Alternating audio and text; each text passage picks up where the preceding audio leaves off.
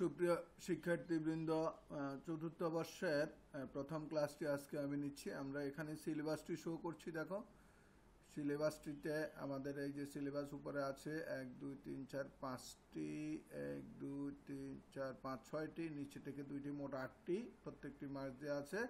তোমরা এটা স্ক্রিনশট নিয়ে নিতে পারো।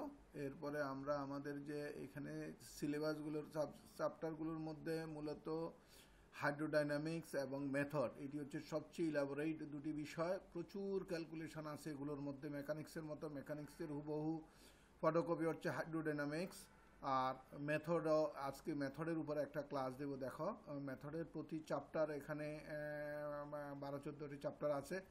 যেই চ্যাপ্টার থেকে কনফার্ম প্রশ্ন হয়, আমরা সেই চ্যাপ্টার থেকে একটি প্রশ্ন দিচ্ছি। সেই চ্যাপ্টারটির নাম হলো ফুরিয়ার সিরিজ। ফুরিয়ার সিরিজ থেকে তোমরা যে জিনিসগুলো পড়বে সেটা হচ্ছে অড ফাংশন এবং even function, R theory for the necessary and sufficient condition of Fourier series, পার্সেভাল identity, এই দুইটা জিনিস পড়বা। আর ফুরিয়ার সাইন এবং কোসাইন অড ফাংশনও পড়তে পারবা। এখানে মূল সূত্রটা হচ্ছে এইটা, যে ফুরিয়ার প্রথম এক্সাম্পলটি, এটা আসলে একটা থিওরি, এটা আমরা এক্সাম্পল হিসাবে দিয়েছি। দেখো, এটি হচ্ছে যে প্রশ্নটি হচ্ছে এরকম: F x equal to a0/2 plus summation of n equal to 1 to infinity an cos of nx bn sin of nx। এটা হলো বেসিক্যালি ফুরিয়ারের এই সূত্র দিয়ে সকল অঙ্ক হবে। তার বলছি uniformly convergent on -π to π ab Fourier কোএফিসিয়েন্টস। তাহলে এখন সলিউশনটা কি হবে? দেখো, এখানে given that F x equal to this, এটাকে আমরা -π to π সীমার মধ্যে ইন্টিগ্রেশন করলেই অঙ্কটি হবে। ইন্টিগ্রেশন খুব ভালো জানা থাকতে হবে, ইউবি এর সূত্রটা খুব ভালো জানতে হবে। এইটার একটা স্ক্রিনশট নাও, এই যে এটার একটা স্ক্রিনশট নাও। সলিউশনে এই -π to π এফ এক্স আমরা জাস্ট ইন্টিগ্রেশন করেছি। ইন্টিগ্রেশন করার পর দেখো, এখানে এটার জন্য আসবে এক্স, এটার জন্য আসবে কত? এইটার জন্য ইন্টিগ্রেশন অফ, তাহলে এইটার এক্স হবে, এটার ইন্টিগ্রেশন হবে এক্স।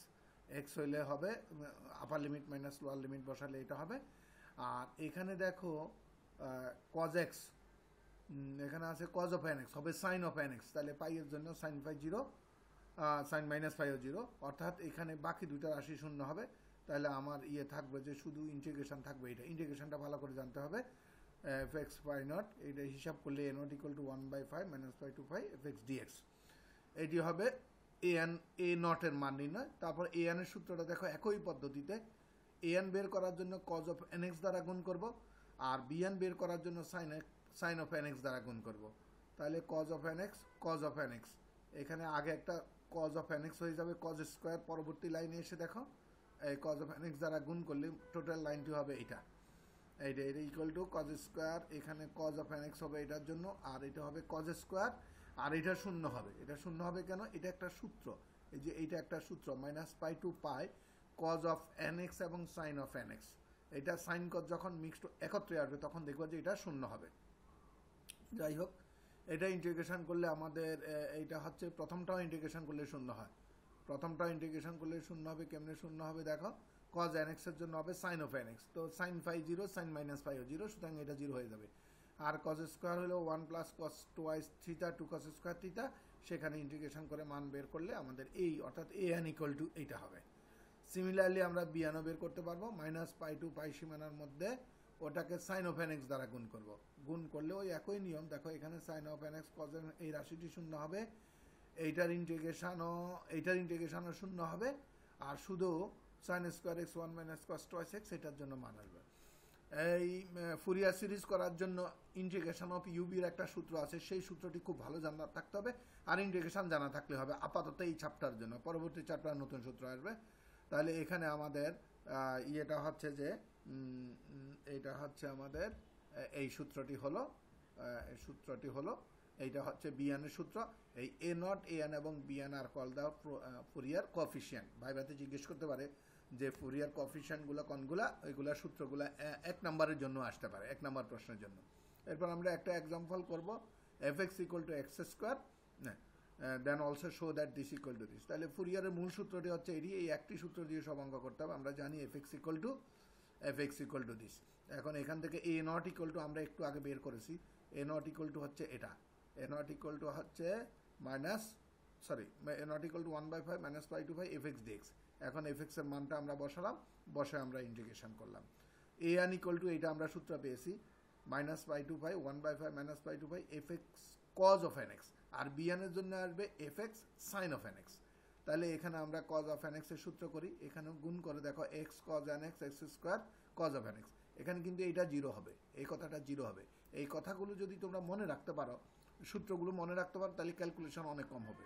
আর তা না হলে এটা যদি তুমি ক্যালকুলেশন করো তাহলে কিন্তু অনেক বড় হয়ে যাবে অঙ্ক। এখানে লিখেছি minus pi two pi ব্যবধিতে x cos of N x বিজোড়, বিজোড় হলে শূন্য। আমরা প্রথমেই বলেছি অড ফাংশন এবং ইভেন ফাংশনের সংজ্ঞাটা জানা থাকবে। তাহলে আমাদের আর মান থাকছে শুধু এইটা। এইটাকে দেখো আমরা পরবর্তীতে এই যে এইটাকে আমরা এখন এইখানে আবার ইউবি এর সূত্রের সাহায্যে ডাইরেক্ট ইন্টিগ্রেশন করেছি। তোমরা যদি এই লাইনটি না বুঝো, ভেঙে অন্য জায়গায় ইন্টিগ্রেশন করবা, কারণ আমার এখানে সীমাবদ্ধতা আছে এত ক্যালকুলেশন করার ক্ষেত্রে। আমি করেছি, করে এখানে লিখেছি। এটা integration minus pi two by সীমানাতে মান বসাইছি। মান বসানোর পরে এখানে একটু খেয়াল রাখতে হবে, দেখো cause of N phi, cause of N phi মানে কি, এন এর মান 1 হলে -1, এন এর মান 2 হলে 1। তো সেই জন্য এটাকে লিখতে হয় কজ অফ এন ফাই। যদি কোথাও দেখো তাহলে এই ফুরিয়ারে লিখবা -1 to the power n।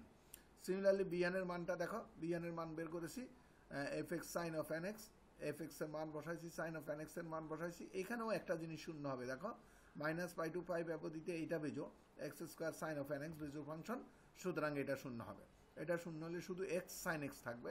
X sign এক্সকে ইন্টিগ্রেশন আমি একত্রে করেছি, এক্স সাইন এক্স ইউবি এর সূত্র দিয়ে একত্রে ইন্টিগ্রেশন করে আমি মাইনাস পাই টু পাই এর মধ্যে মান বসানোর পরে এখানে মান হয়েছে। এখানে আর একটু খেয়াল করতে হবে, দেখো এইখানে একটু মনে হয় এখানে যে একটা মাইনাস আছে, সেই মাইনাসটাকে ভিতরে ঢুকানোর জন্য -1 to the power n plus 1 দিয়েছি। তাহলে n এর মান যদি আমরা 1 দিই, n এর মান 1 দিলে হবে কি হবে, তাহলে n এর মান যদি 1 দাও তাহলে -1 স্কোয়ার 2, তাহলে কজ অফ n ফাই হয়ে যাবে -1, এই যে -1 ঠিক থাকবে। আচ্ছা, তারপর এ এন বি এন এর মান এখানে বসাও, এখানে বসানোর ফলে রেজাল্ট হবে এইটা, এই যে এ এন বি এন এর মান বসাইছি, মান বসানোর ফলে জাস্ট এটা রেজাল্ট হবে। এখানে একটু ভেজাল আছে যে আমাদের এফ এক্স এর মানটা বের করতে হবে। এটা একটা সূত্র, x ইকুয়াল টু ফাই হলে এফ ফাই ইকুয়াল টু এটা হলো -5 প্লাস 0 প্লাস 5 মাইনাস 0, এটা হলো সূত্র। এটা সূত্র মনে রাখবে, এটা বই খুলবা, বই খুললে এই সূত্রটা দেখবে। এই সূত্রটা দিয়ে আমরা অনেক অঙ্ক করব। তাহলে এখানে -5 হলো, এখানে মান হয় বাই স্কোয়ার, অর্থাৎ এফ ইকুয়াল টু 5 বিন্দুতে এফ এক্স ইকুয়াল টু 5 হলে F phi equal to pi square. তাহলে এখানে আমরা পাই স্কোয়ার বসালাম আর এখানে মান বসালাম, এন এর মান 1 2 3 বসানো। এখানে সামেশন আছে না, এটা এখানে সামেশন আছে, কই সামেশন, এই যে সামেশন আছে। এখানে n ইকুয়াল টু 1 2 3 4 বসালে এইটার রেজাল্ট এইরকম হবে। এই যে এইটা হবে আমাদের রেজাল্ট। এটা ক্যালকুলেশনটা ভালো করে দেখে নাও, আমি কোথাও হয়তো লিখতে ভুল লিখেছি, তোমরা বইয়ের সাথে মিলাবা এবং নিজের মনের সাথে মিলাবা। খাতা অঙ্কগুলো সবগুলো খাতায় করবে। যদি দেখো যে কোনো অঙ্ক যদি না মিলে, তাহলে আমরা একটা রিভিউ ক্লাস আবার ফেসবুক মেসেঞ্জার গ্রুপে আমরা একটা রিভিউ ক্লাস দেবো। সেই ক্লাসে তোমরা কোন লাইন বুঝো নাই সেই লাইনগুলো আমি ধরে ধরে বোঝাই দেবো, তবে নোট রাখতে হবে। তারপরে 2 নম্বর 3 নম্বর এক্সাম্পল দেখো যে একই অঙ্ক, এইটা এইভাবে প্রমাণ করতে হবে। দেখো এটা মূল সূত্রটি হচ্ছে এইটা, এই এক সূত্র দিয়ে সকল অঙ্ক a0/2 this equal to this. এখন এখান থেকে আবার আমরা a0 এর সূত্র দেখো, a0 এর সূত্র হলো 1/π - π to π fx dx। এবার এফ এক্স এর মান বসাবো। হ্যাঁ, এখানে যখন এখানে একটু ভেজাল আছে, দেখো এখানে যখন ফাংশনটি দুটো সীমানাতে ইন্টিগ্রেশন, একটা -π টু 0 আর একটা 0 টু π, তাহলে এটা একটা ইন্টিগ্রেশনের সূত্র আছে, তোমরা জানো কিনা। সেটি হচ্ছে যে এই যে -π টু 0 0 টু π, এটাকে লেখা যায় -π টু π কে এইভাবে লেখা যায় -π টু 0 0 টু π। এটা যদি না জানো, ইন্টিগ্রেশন ডেফিনিট ইন্টিগ্রালে করেছ, এটা ফার্স্ট ইয়ার অনার্সে হয়তো বলে গেছো, এই সূত্রটা মনে রাখবা। এখন এফ এক্স এর মান বসাবো, মান বসায় সিম্পল ইন্টিগ্রেশন, এটার ইন্টিগ্রেশনটা সোজা 0 হচ্ছে।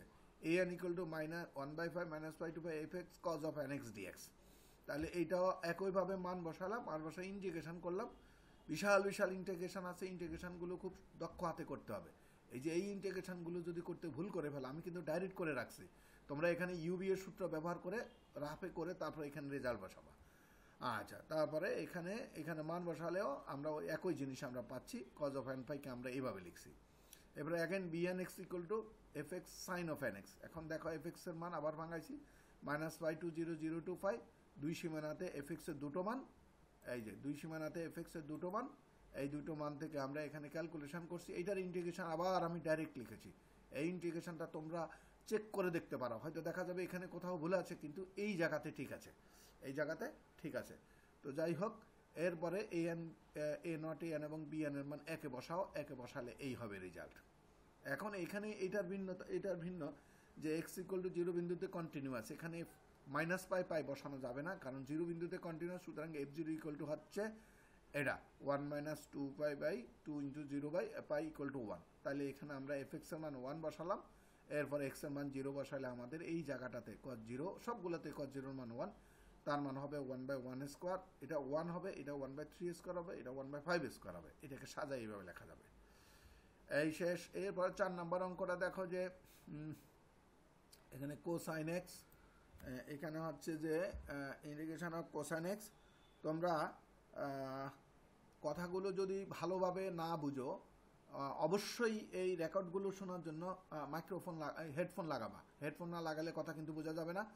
আমি ল্যাপটপে করতেছি, অনেক সাউন্ড দিয়ে, অনেক চিল্লাইয়া ক্লাস করতেছি, কিন্তু তোমাদের এখানে হয়তো বোঝা যাচ্ছে না। সেই জন্য তোমরা হেডফোন দিবা এবং আস্তে আস্তে প্রত্যেকটা পৃষ্ঠাকে আগে স্ক্রিনশট নেবা। এই যে স্ক্রিনশট নেবা, এটা আরেকটা নতুন সূত্র, সেই জন্য এই অঙ্কটা করলাম। হাফ রেঞ্জের সূত্র, সাইন হাফ রেঞ্জের সূত্র, এফএক্সের জন্য কোসাইনের সূত্র হচ্ছে এটি, কোসাইনের সূত্র হচ্ছে এটি।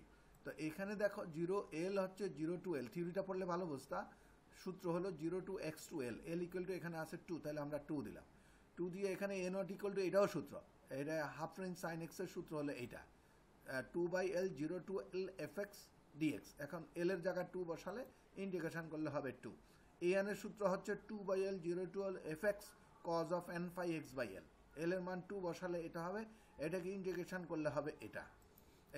তারপর এই কারণে সাজাতে হবে যে cos of n phi হচ্ছে -1 to the power n, -1 to the power n। আর যদি সামনে মাইনাস থাকতো তাহলে লিখতাম -1 to the power n plus 1।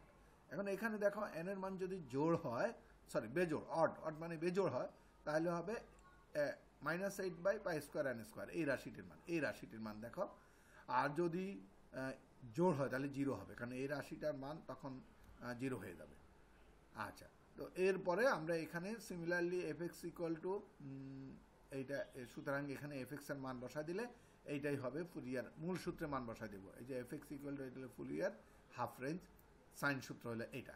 এরপরে সিমিলারলি কস সূত্র, এবার সাইন সূত্রটা হচ্ছে এইটা, এটা সূত্র, এটা যার সূত্র, এটা মুখস্থ রেখে দেবা। fx equal to bn sign of n phi x by L, এখানে L এর মান 2 বসাও, ক্যালকুলেশন করো, ইন্টিগ্রেশন করো, ইন্টিগ্রেশন করলে দেখো এই রেজাল্ট আসবে। এখানেও তদ্রূপ n ইকুয়াল টু 1 2 3 বসালে আমার সিরিজটা হবে এরকম, which is required Fourier sine expansion. এটা হচ্ছে ফুরিয়ার সাইন এক্সপেনশন এবং ফুরিয়ার কস এক্সপেনশন। আচ্ছা, এরপরে দেখো যে আমি এখানে কয়টা অঙ্ক দিয়েছি, আমরা 5টা অঙ্ক দিয়েছি। এই যে 5 থেকে আমি মোট 10টা অঙ্ক দিয়েছি, তোমরা এগুলো স্ক্রিনশট নাও, আমি আস্তে আস্তে নিচ্ছি। এই যে দেখো, এই হলো এখান থেকে গেলে 7 নাম্বার পর্যন্ত গেল। তারপরে 8 থেকে দেখো, 8 থেকে এই হচ্ছে 8 থেকে 8 নাম্বার অঙ্ক দেখো, এটা এগুলো স্ক্রিনশট নেবে।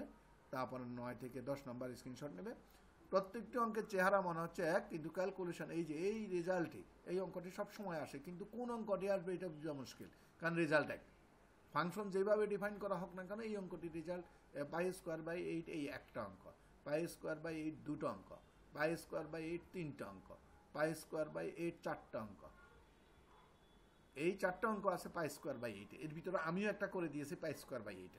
সুতরাং অঙ্কগুলোতে fx an bn এর মান মনে রাখতে হবে, খুব ভালোভাবে মনে রাখতে হবে। এটা 4th ইয়ারের প্রথম ক্লাস। এটা বেসিক্যালি এই ক্লাসটি দেওয়া হয়েছে আমাদের সেই ঐতিহাসিক ননদ ভাবি গ্রুপের জন্য। তারা এই ক্লাসটি দেখে যদি কোনোরূপ ফেসবুকে মন্তব্য করে, আমার মেসেঞ্জারে বা আমার গ্রুপে মন্তব্য করলে আমরা সেই অনুসারে পরবর্তীতে ক্লাসগুলো দেব। এটা অন টেস্ট ক্লাস দিয়েছি। এই ক্লাসটি অনেক জোরে আমি রেকর্ড করেছি, কিন্তু এটা যখন ইউটিউবে আপলোড দেওয়া হবে তখন এটা সাউন্ড কমে যাবে, তখন সেক্ষেত্রে কানে হেডফোন লাগাতে হবে। আর সম্পূর্ণ অঙ্কগুলো খাতায় তুলতে হবে, স্ক্রিনশট নিয়ে নিয়ে ভিডিওটা পজ করে, এই যে ভিডিওটা পজ করে স্ক্রিনশট নিয়ে নিয়ে অঙ্কগুলোকে খাতায় তুলতে হবে। খাতায় তোলার পরে যেই অঙ্কের যেই লাইন ভুল পাওয়া যাবে, সেই অঙ্কের সেই লাইন আমাকে পরবর্তীতে মেসেঞ্জারে আমরা ইচ্ছা করলে তোমাদের গ্রুপে আমরা একটা লাইভ ক্লাস নিতে পারবো। লাইভ ক্লাসে লাইন ধরে ধরে আমি বুঝাই দিতে পারবো, কারণ এগুলো প্রত্যেকটি জিনিস আমার কাছে আছে। ইচ্ছা করলে এগুলো তোমাদের মেসেঞ্জারে দেওয়া যাবে না, তোমাদের মেইল থাকলে অথবা দরকার নেই, আমাদের পরিস্থিতি ভালো হলে তোমরা এগুলো আমার থেকে শিট আকারে নিয়ে নিতে পারবা। এইটা একদম শিট আকারে সুন্দর করে প্রিন্ট ফটোকপি করে নিয়ে যাবা। আমি এগুলো পিডিএফ ফাইল আকারে রেখে দিয়েছি, যে কোনো সময় এগুলো পাবে। এখানে আমার এই ক্লাসটি করতে আমার অনেক সময় লাগছে। তোমরা যদি ক্লাসটিতে উপকৃত হও তাহলে ভবিষ্যতে এইভাবে ক্লাস দিবা, আর যদি উপকৃত না হও তাহলে অন্যভাবে ক্লাস দেওয়ার ব্যবস্থা করব। তো তোমরা সবাই ভালো থাকো, সুস্থ থাকো, ঘরে থাকো, নিরাপদ থাকো। আল্লাহ হাফেজ, সবাইকে ধন্যবাদ।